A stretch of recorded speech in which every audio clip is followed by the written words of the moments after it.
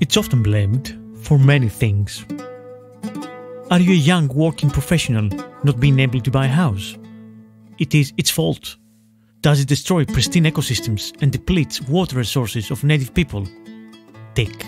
Is it the favorite commodity for violent, deadly drug gangs and cartels? It is its fault. Avocado.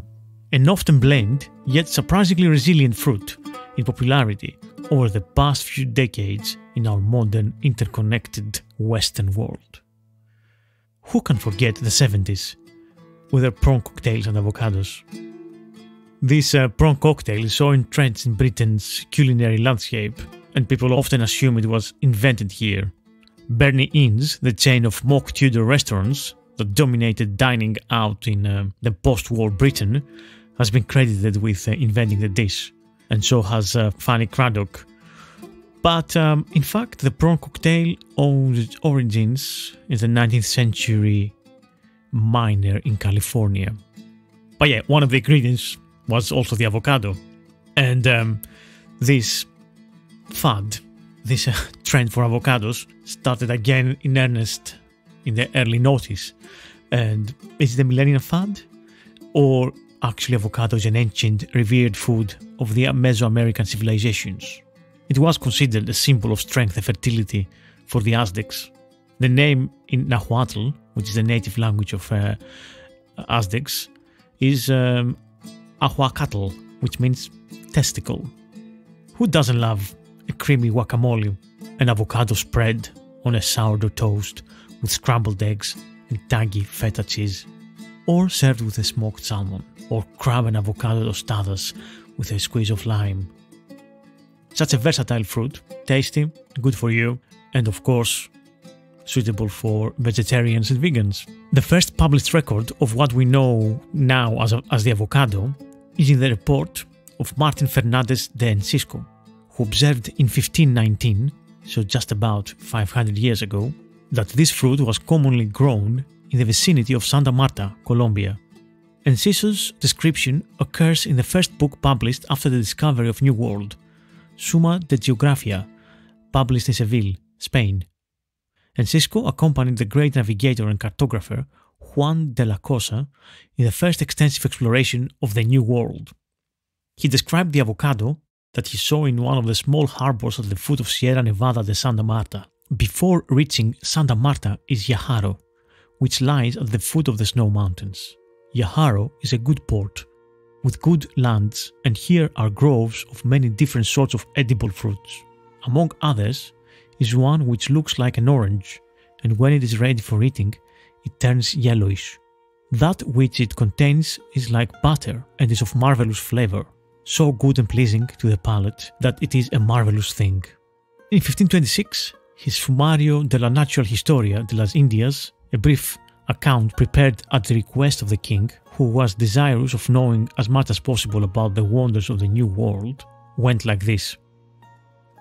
On the mainland are certain trees called pear trees, but they are like not those in Spain, though held in no less esteem.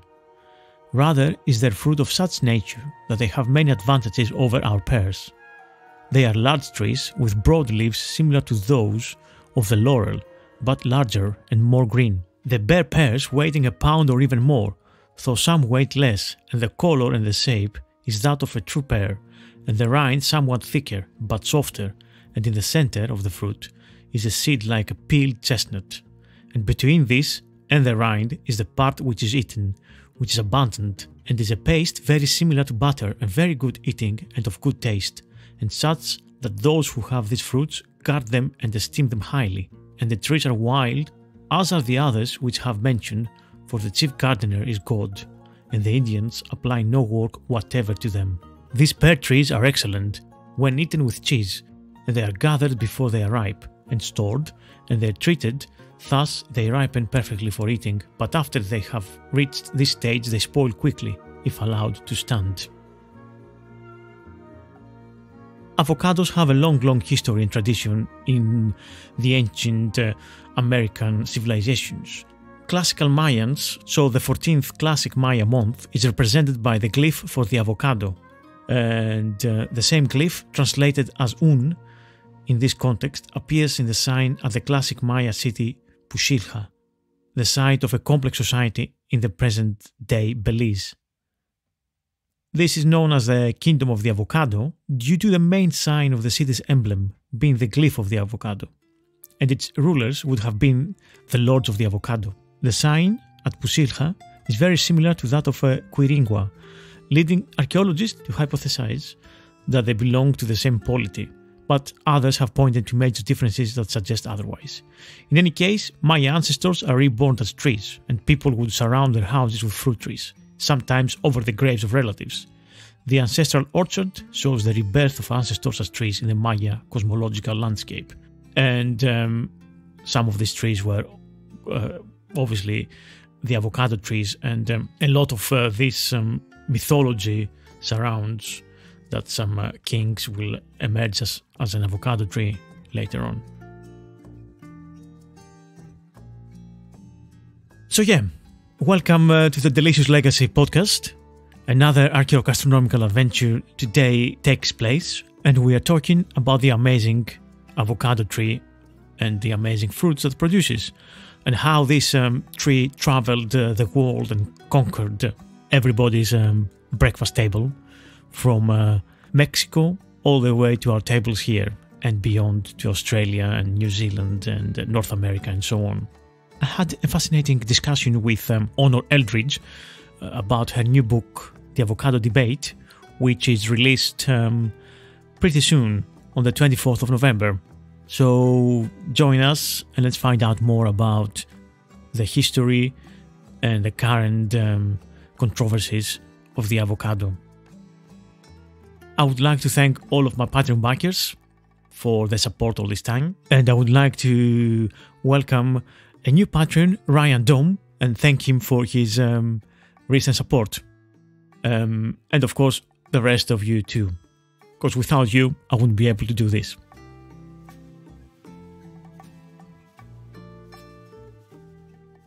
Hello, Honor. Welcome to the Delicious Legacy podcast. Hi, it's really great to be here.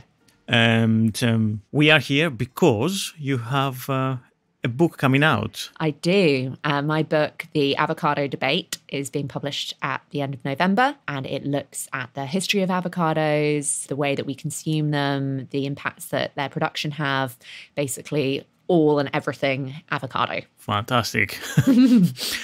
Now, tell us a little bit about yourself, first of all, before we go into the book. Who are you? What you've been doing? And why you chose to write about this subject. Yeah, absolutely. So I am a food systems expert. I kind of look at agriculture, farming, food production, everything from farm to fork, and have advised different organizations, different governments on food policy, farming policy for my career. But the more I thought about avocados, the more fascinating they became. I can't really think of any other fruit that represents an entire generation somehow in our mind. And the way it sort of captured the zeitgeist and popular culture was just sort of endlessly fascinating to me.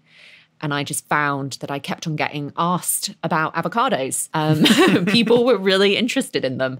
And so eventually I thought, well, why not write a book? Great. It's a good subject as subject go. And yeah, I mean, I thought about it quite a lot before you contacted me about, before we had our chat about the interview here.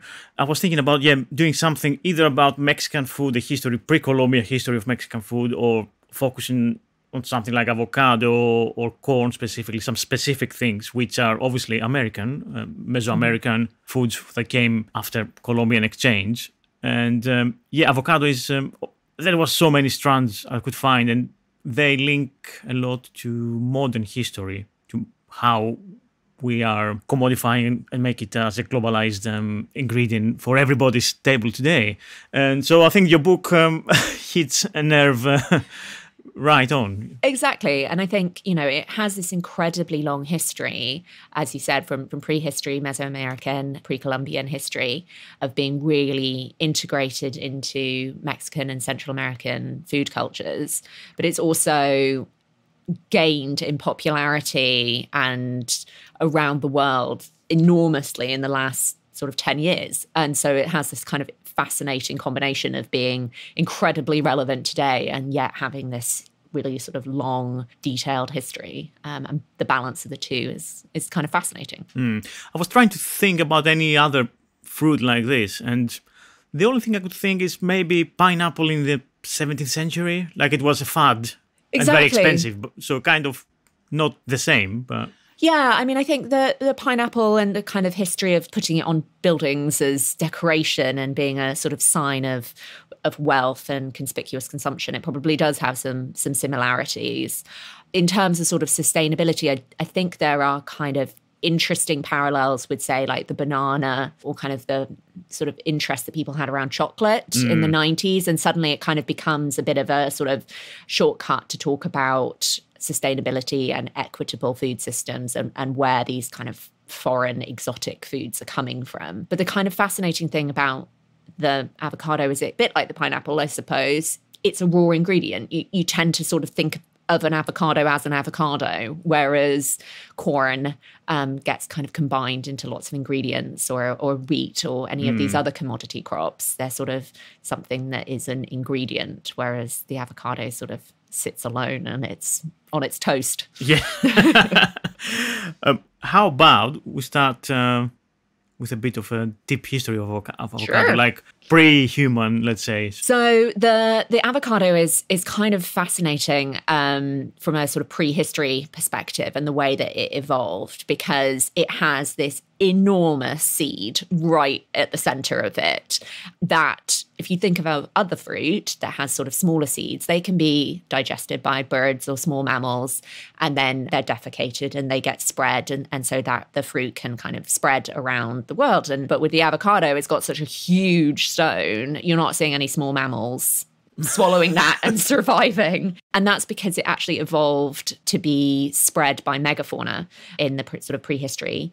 And so you'd get mega sloths and these really large animals that were sort of moving around Central America that would swallow the whole pit, the whole fruit, the whole pit whole, walk 100 miles and then defecate there. And so the avocado could spread. And there's this sort of fascinating sort of period where actually the megafauna go extinct. You don't see them in the region anymore, but you don't yet quite have Homo sapiens being at a point of doing agriculture and being able to sort of cultivate the avocado. So there's this sort of weird period where the avocado kind of just exists on luck and sort of inadvertently sort of manages to survive when many other crops might have failed and gone extinct. And from there, we jump a few million years. Yeah, exactly. And we go to the pre-Columbian America, Mesoamerica, with Mayans. With Mayans, with the Aztecs, with a lot of the kind of indigenous groups that were in Central America at the time. So the home of the avocado, the place that we first sort of associate it, and there's the first sort of history of it, is in Puebla, Mexico. Where is Puebla in Mexico today? And so a lot of the groups there kind of really revered the avocado, and we see as being part of their cultures, part of their food traditions. But so much of that history's kind of been exterminated and extinguished due to the arrival of sort of the colonial period and the Spanish into that region. And so a lot of the sort of texts and histories of those peoples have been lost. And so it's a bit of guesswork to see how the avocado might have fitted into their world. But certainly there's a lot of indication that it had a really important role and was sort of part of that kind of early history of the region. Do we know anything about how they ate it? Or have any clues? I mean, really, the way that we eat it today, it's pretty delicious raw. You don't really have to do a lot to it. Yeah. And it's a very calorific food. It's got a lot of really good nutritional value. It's got a lot of fat. It's very filling. And so actually you can see how it would become a very kind of core element of a diet, because you don't need very many of them to fill up, and you're going to be fairly healthy by eating them. Yeah, I guess, they had some corn tortillas, what they made in pre-Columbian Mexico, some squash, that kind of diet. Exactly. Part of that diet. So there's the concept of like the three sisters, which is your beans, your squash, and your maize. And the avocado kind of fits in with that tradition. And so that kind of sustainable model of growing crops in rotations so that they all kind of support each other, and you have foods coming through at different parts of the harvest and parts of the year that can sustain you. But there was definitely, in Puebla, Mexico, you saw that they tried to preserve avocados. So they knew that they were going to be going into the winter period. There wasn't going to be as much food around. And so there are some antiquities that show that they were trying to preserve avocados in the caves so that they could eat them through the leaner times. Of course, yeah. How fascinating. And then we have the Spanish arriving. Yes, the Spanish then arrived and everything changed in every aspect of society, and including in the history of the avocado. Do you have any evidence of what happened then? It happens in kind of waves, right? So you have the arrival and there's a lot more kind of curiosity, and they kind of are documenting what is happening. And this is the Spanish, this is also all of the other colonial forces at the time and the powers that be. And so there's a lot of kind of reporting back from the New World, back to the Old World about the amazing sort of abundance of plants and foods and people and history that they are encountering for the very first time. And so that's how we get these sort of first explanations and accounts of what the avocado is that are coming back to Spain, to Portugal, and to the UK primarily. But then they start to sort of use the avocado, and kind of as the sort of colonial period continues and you're having them, more of the Spanish living there, they start to consume it themselves and start to kind of combine it with some European tastes. So one of the things was that the Spanish really missed their olives. And so what they decide to do to sort of try and replicate the taste in very different climate that doesn't have any olives is that they would pick very unripe avocados, peel them, and then brine them so that they could have the flesh would sort of replicate the olive a little bit. I'm not sure I'd want it in my paella, but a different kind of fusion, I guess. Yeah. How interesting. So we have that, documented in America. And then obviously the fruit travels around a bit in Europe, a bit in North America. So you have a bit like the pineapple. For a while, the avocado is this sort of sign of conspicuous consumption for the Europeans. Right. It comes back, it's considered to be a bit of an aphrodisiac, a bit of an exotic fruit. And so European courts are sort of all over the avocado, and Louis XV refers to it as the good pear, le bon poire, because he thinks it's, going to improve his sexual libido, which was famed. So it starts to get a bit more notoriety as a food in Europe. But at the same time, the colonial system has started to enslave people and has started to build up this plantation system of exploitation. And they realize that the avocado is a very filling food with a lot of nutritional value. It has a lot of fat, it has a lot of calories, people can work well on it. And secondly, it doesn't take up a lot of space. The canopy of the tree is quite compact and you can plant it on fairly marginal land. It's also very well adapted to the areas in which they were having sugar plantations were arising. So you see the avocado kind of spread around the Caribbean and follow that spread of colonialism and enslavement across the world. So as the colonial systems expand into Mauritius, into Indonesia, into Australia and New Zealand, the avocado follows with them. Right. Okay. So throughout the world, basically, not just Americas or Caribbean. Yeah. And actually it comes to the US a lot later than the rest of the world because of that sort of divide between the sort of, you've had the War of Independence, you've seen the US move on, so they don't have that kind of expansionism. But eventually the avocado makes it to Florida. So a US diplomat was serving in Mexico and he was kind of interested in botany. And at the time, the State Department thought that this would be great. This would be a way for them to sort of learn more and see what they can gain from a sort of economic sense. And so Henry Pirron goes out and reports back And he finds the key lime and the avocado and decides that both of these might be very good crops for Florida. And so then he brings them to Florida and starts cultivating them there, which is the sort of first arrival of the avocado into the continental US. Great, thank you. Very succinct and very detailed at the same time. History of the spread of avocado. Yeah. And not avocado spread. Both, I guess. I mean, it's the Spanish refer to it as the butter of the poor. So they already have this concept that you can kind of mash it and spread it on toast or on bread or on something. Yeah. So there is always this slight concept of avocado spread, even back in the colonial period.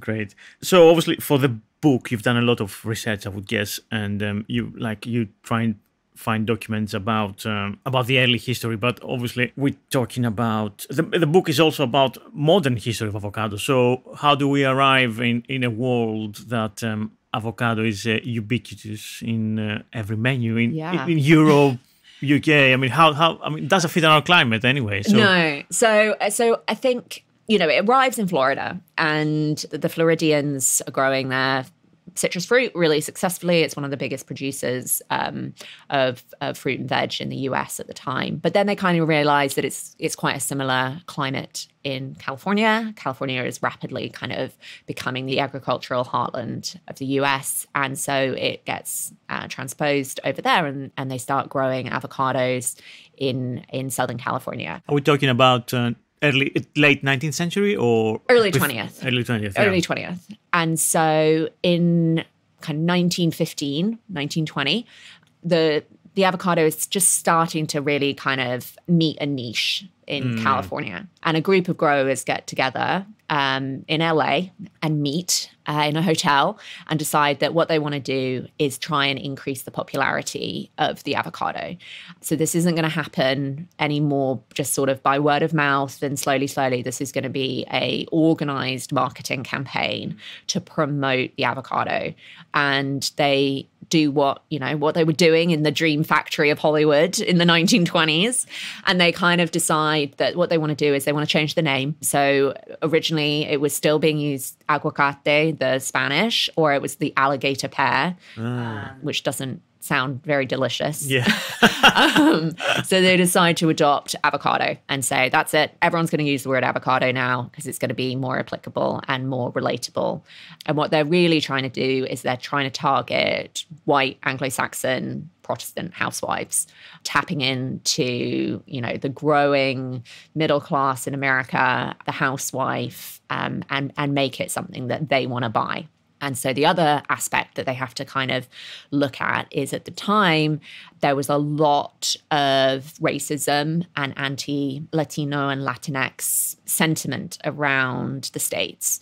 And so they start trying to disassociate the avocado from Latino culture and start to try and make it seem more Anglo-Saxon. So that's when you start seeing recipes for avocado toast coming up. So it's no more talking about guacamole and like how good it is on, with tortilla.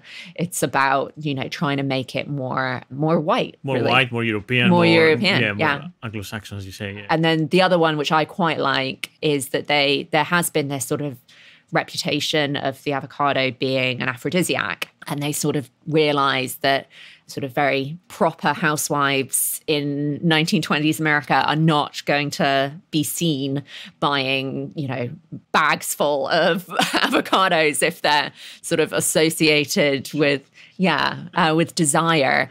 So they run this rather hilarious campaign where they sort of explicitly say, the avocado is not, I repeat, not an aphrodisiac. And I think there's a sort of subtle underplay that you might be dispelling it as a myth, but it also makes people think, well, I mean, maybe if they're that emphatic that it isn't, maybe it actually is. And it gives it this little edge of desire.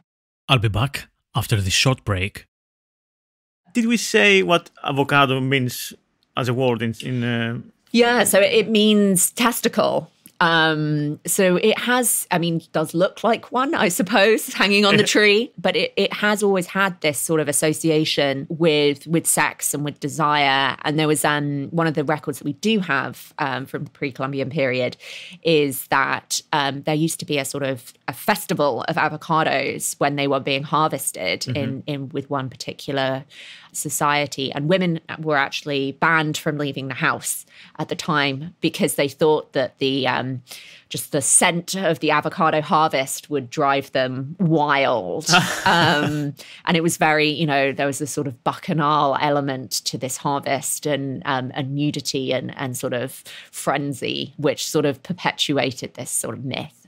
Great. And when one of the men from California who wanted to sort of start commercializing and promoting the avocado decided to go down to Mexico and Guatemala and sort of travel around and see if he could find new varieties and sort of explore. And he sort of set himself this task and said that he was only going to eat avocados for a week. He was only going to eat avocados. But as a result, he got kicked out of his guest house because the woman who was running it thought that if he was only eating avocados, he would be a danger to her children and her young girls. Oh my God. Because he would be so lustful. So there is this kind of, funny tension, this sort of connection. Yeah, I'm trying to think recently.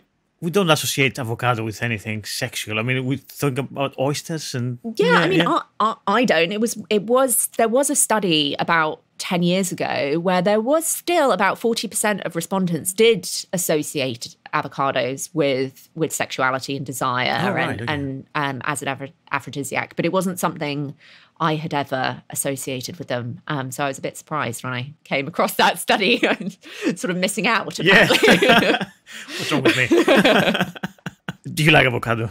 I do. I do. Yeah, the book is written with love. It is written with love. And of course, we need to say here that the book is not a polemic against consumption of avocado. No, it's not. So I think, when we get into the dialogue around the fruit today, there is a lot of sort of hostility towards them, that they're very thirsty and they're taking water away from communities but it's not the avocado's fault. It's the system in which we produce them. So if you only grow avocados in a huge plantation and you apply a load of chemicals to them and you irrigate them with water that would otherwise go to a native community, yeah, of course, they're very damaging. Yeah. But if you grow them in a sustainable way, integrated with other crops, and you grow them in a way that respects local communities and values them as well as part of that process, then they're no more damaging than any of the other products that we eat on a daily basis. Yeah, I'm not a farmer per se, but I guess any kind of monoculture, any kind of crop that you grow that way, it's going to be damaging. Exactly. It's you can say the same about almonds in California. It's true of almonds. Almonds are really thirsty. Tomatoes in Spain, they're thirsty. I mean, the huge greenhouses. Exactly. Yeah. And you've got carbon. I mean, anything that you produce, it's going to have an impact. And some of those impacts can be more intense and some of those can be less depending on how you produce it and the choices that you make. And so to me, with this book, it's just about understanding what the scale is and what impacts there are and how you mitigate them. And so anyone can be more informed when they go to Tesco and they buy their avocado, they can know a little bit more about where it's come from or how it's been produced and what that might mean for their food footprint. Cool. So obviously avocado, we said it comes from Mexico, from that area of Americas, then goes to California. Then we have this all campaign to make it more popular and everybody can consume it and so on and so on. Today we get avocados from many places around the world, don't we? Yeah, so in the US, 90% of avocados still come from Mexico. So the US basically buys almost all of the avocados produced in Mexico. And from Mexico, they're actually 80% are produced in one region called Michoacan, which is sort of southeast of Mexico City.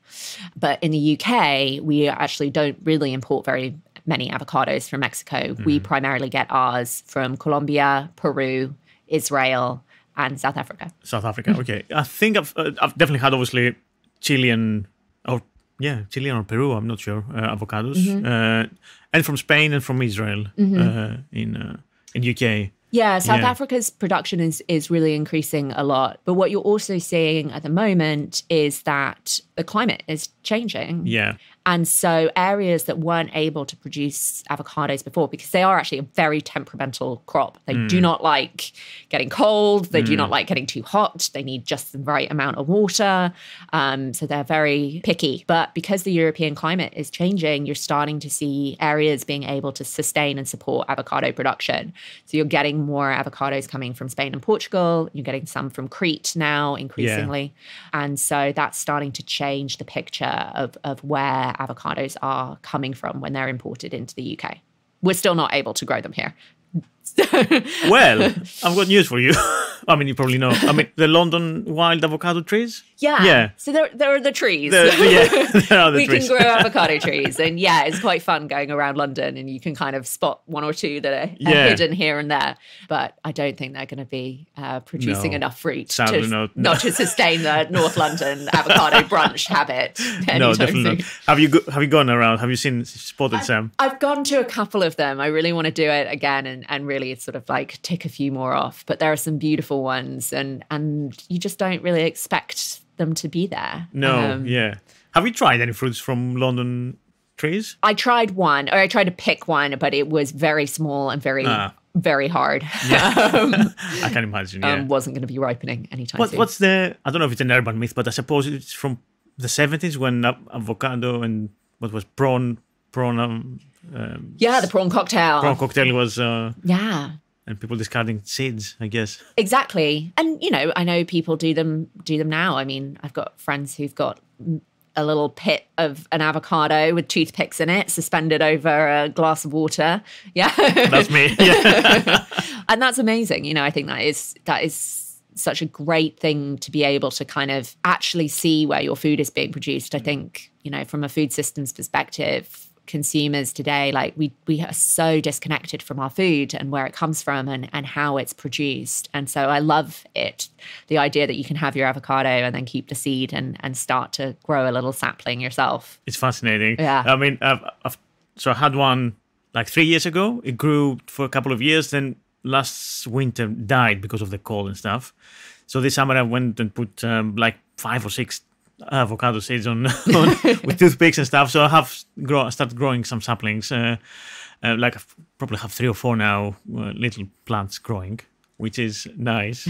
And I hope they will last the winter. The winter's the killer. I might have to bring them in the house. Yeah, but that's actually why we ended up. So most people will kind of recognize the Hass avocado. It's sort of the one that you see most common in the UK. It's got a sort of black skin that's very kind of knobbly. And that became popular because it was more resistant to the cold. So there was a previous variety called the Fuerte that was very popular across LA and Southern California. But then they had a really bad winter with a really strong cold snap and all the trees died. And so they kind of decided that they better try and find something that was a bit more resistant to the cold. And along came the Hass and it's taken over. It's yeah, exactly. It's the most popular by far. Absolutely. Yeah. Completely. And that's for a lot of reasons. Because of the cold. It's also got a higher fat content and higher oil content. So it's really good for smashing on toast. It's that hard skin. It protects it from pests actually pretty well. So you can use less pesticides. But it also makes it really resistant in shipping.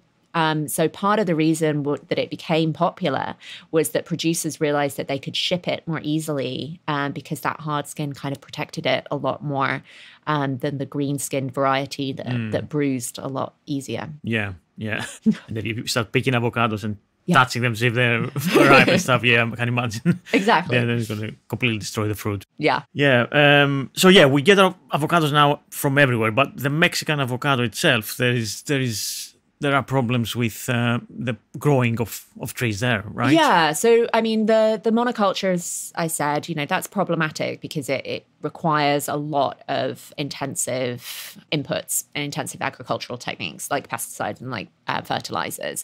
And it also uses a lot of water in a region that is increasingly water stressed.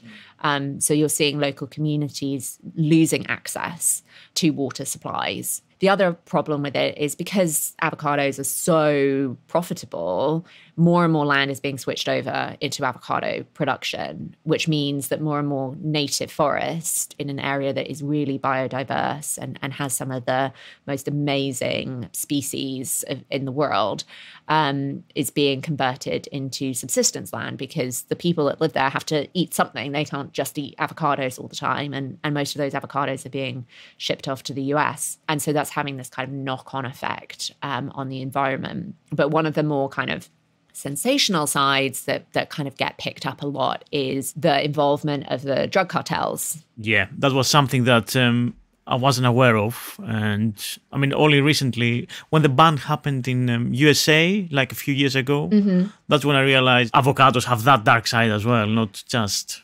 I mean, environmental. The reality is that the drug cartels have their fingers in every aspect of the Mexican economy. You cannot really find any industry in Mexico that isn't involved somehow.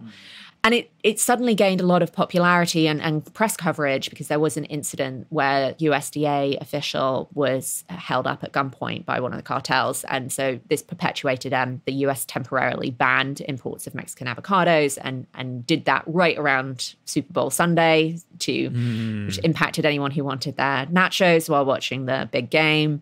But it actually has its really long history. And Michoacan has long been an area where the local community has connections to the cartels. Right. And so this isn't something that just arose instantly, but they can now make more money growing avocados than they can growing marijuana. It's a lot safer because you're not going to get the federales turning up to destroy your avocado crop, whereas you definitely would if you were growing marijuana. And it's a fairly easy way to start laundering your money. Yeah. So you get a lot of investment from the cartels. Absolutely. Yeah, that's the fascinating bit of like using avocados as the cartels. You think, but why the drug cartels would use avocados? Because it's such an easy way to launder money. That's the click that I made in 2021 about that. Yeah, exactly. It's, and if you think about it, if you were a young child who grew up in Michoacan, you've got limited choices, you end up going into the cartel world, your family, your background is still in that region. So you want to buy the land and it's what you know. And so you're seeing that money getting invested back into the community, which creates this real tension because they don't all think of the cartels as being awful and terrible and violent. They think of them as bringing money into a community that is poor. Yeah, and forgotten from the central government, from everybody else. And you think, exactly. You have to feed yourself. Exactly. Yeah. So I think it was one of the most interesting parts of researching it, actually, the kind of complexity of that relationship and how the communities there relate to the cartels, how deep those ties are into the community. And one of the gangs really kind of presented themselves as the protector of the Michoacan people and did what they could to sort of support communities. And so that created this really fascinating interplay between avocado production and the cartels. Yeah. I mean, one that's tragically sad as well. The violence is awful. And as the avocado is making more money and you're seeing that kind of wars between the cartels, the people are stuck in the middle as well. And that violence spreads over and can really damage communities. I mean, I suppose that's beyond the scope of this podcast and your book, I suppose. But I mean, how do you move from the violence of drugs just doing avocado trade, I suppose? I don't know. I mean, as a person who has the land. And I suppose, that's part of understanding where your avocado comes from. And so when it was in the news a lot more about the USDA agent, cafes in London and in the UK sort of announced that they weren't going to serve avocado anymore because they didn't want to be supporting drug cartels. I even thought the avocado here Exactly. They don't come from Mexico. So they didn't know where their avocados were coming from. They didn't know the impact. They didn't know the communities.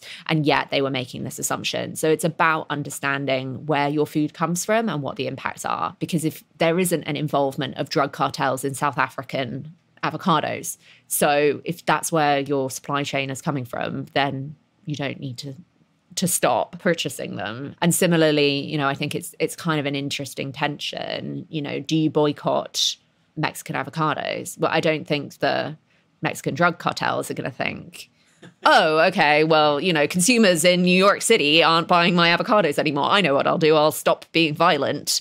I think, it's not an effective tool. I think it's much more about kind of encouraging those supply chains to look at the integrity of where they're coming from and how they're purchasing them.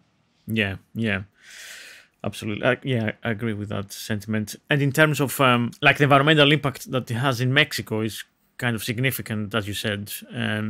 Some species like the monarch butterfly. Yeah, so Michoacan is the breeding ground of the monarch butterfly. And so when you're seeing the biosphere, which is the sort of national park in Michoacan that is there to protect the monarch butterfly, to protect the jaguar, you're seeing that kind of being destroyed as communities move into that region for agriculture. And so you're seeing kind of slash and burn where people go in and destroy the habitat of the monarch butterfly because they need to eat, because the avocado plantation has expanded into all of their farmland.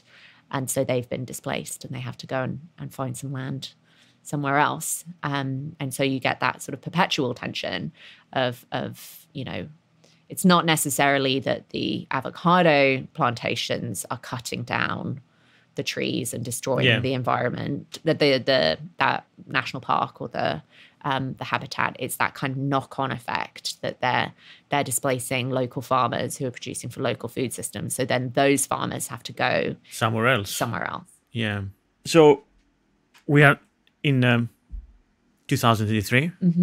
We all eat avocado maybe once, twice a week, probably at home. Where do we go from here? What's your book suggesting that the future of avocado? So I think that there's ways that we as consumers can start to make better choices, but we don't really have a kind of panacea at the moment. It's all about sort of trade-offs. So the problem is that unless you live in Crete or Spain or in South Africa or right next to an avocado production in Mexico, you're not going to be able to have a relationship with your farmer who's producing your avocados for you.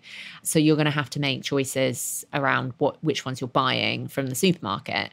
So we need supermarkets to kind of look at where they're sourcing their food from and look at the environmental impacts that they have, and make sort of more sustainable choices that mitigate those impacts. If people want to choose a more environmentally sustainable avocado, choosing an organic one is going to be your best option. Obviously, organic has legal requirements that reduce the impact of the production on the planet, but it doesn't look at workers or the sort of social side of it. And it also makes it a lot more expensive. People who want to eat what is a very healthy food might not be willing or able to spend the price premium of buying an organic avocado. So I think it's about looking at that whole kind of system and seeing where you as a consumer put your focus and your attention, because everyone's different. I might really care about the carbon footprint. So for me, I'm going to say, well, actually, the smallest carbon footprint is going to be me buying avocados from Spain because they haven't had to travel quite so far. But for somebody else, it might be the social impact. And so therefore, they want to buy them from a cooperative in Peru because they know that they've been grown in a way that benefits the community and has that kind of fair trade element to them. So it's a really kind of personal decision about your own preferences. And it's about kind of educating yourself on your avocado and where it comes from and how it's produced. Great. What do you think the reader should take from your book, if there was some message? Yeah, I mean, to me, the message is it's not the avocado's fault. From really the arrival of the conquistadors in Spain, the avocado has become a product of our society, and we have manipulated it and changed its production and changed the way it is grown to reflect our society.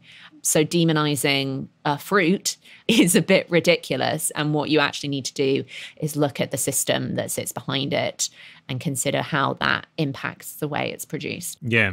I mean, it's a globalized commodity now. And like other globalized commodities, they have their issues, and we have to change all these different stuff. Absolutely. Yeah. But I think with other global commodities like soy or corn, for example, we don't really see it in the supermarket. Or palm oil. Or palm oil. You know, you don't go out to Morrison's and buy yourself a vat of palm oil, but you do go and buy yourself an avocado. And I think that immediacy makes it more of a focus point, and draws some attention to the avocado in a way that maybe some of the other commodities slip under notice. Yeah, that makes sense. And I suppose if we can and we should change the way we do things with avocado, then we can apply that same principle to other food systems. Yeah, so to me, my book is more an examination of food systems and globalized food systems today, using the avocado as a hook to discuss that, than it is specifically because I am so obsessed with one fruit that I decided to dedicate 70,000 words to it. You know, a lot of the tensions that I look at, like in the shipping industry, for example, and how infrastructure arises to move foods around the world. That's true of everything. I mean, if you take a container ship, it's not just got avocados on it. It's got your bananas, it's got your coffee, it's got your cars, your clothes, it's got everything on them. So it is much more about the whole system that provides us these foods. Yeah, and also about free trade agreements. Your book talks about NAFTA in North America. So there's a huge scope there for the reader to find out how this all play. Exactly. And I think, you know, NAFTA, free trade agreements, that can be really difficult for people to like wrap their heads around. It's complicated, and it's public policy and economic policy, and it's not easy. But using the avocado as kind of a bit of a hook can explain how that complexity sort of impacted people. And so how the arrival of NAFTA changed avocado production in California, changed it in Florida, changed it in Mexico, and what that meant for all of the people that were involved in that supply chain. Brilliant. Thank you so much for coming to the podcast. That was a very enlightening talk. It was great to be here. And your book is coming out? It's coming out on the 24th of November, and you can pre-order it on Amazon and on bookshop.org already, so you can do that ahead of time. Fantastic. Thank you so much. Thank you. Thanks for listening. I've been Thomas Dinas, and this was the Delicious Legacy Podcast. See you soon for another archaeogastronomical adventure. Bye.